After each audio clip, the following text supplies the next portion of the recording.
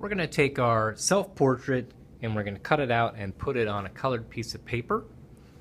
So start with a pair of scissors, and you always want to move the scissors, keep the scissors the same place but move the paper.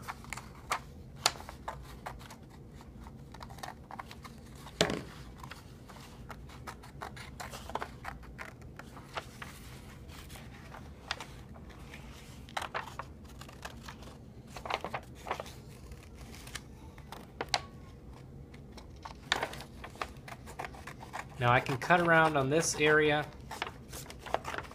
and come back in for those smaller little details.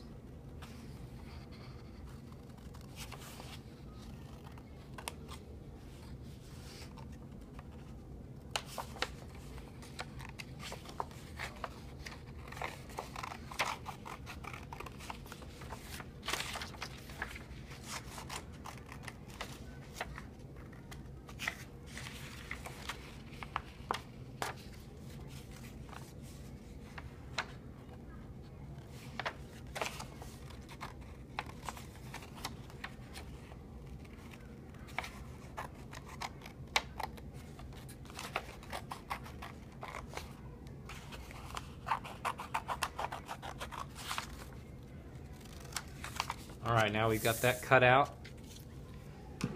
And you want to make sure that when you glue your picture on that you're putting it so that it's lined up with the bottom. And you want to get a large amount of it covered with glue. I always say ladybug dots. So you don't want to drizzle from on high. You want to go like this. But you want quite a few dots on there so that it will stay stuck to the other paper.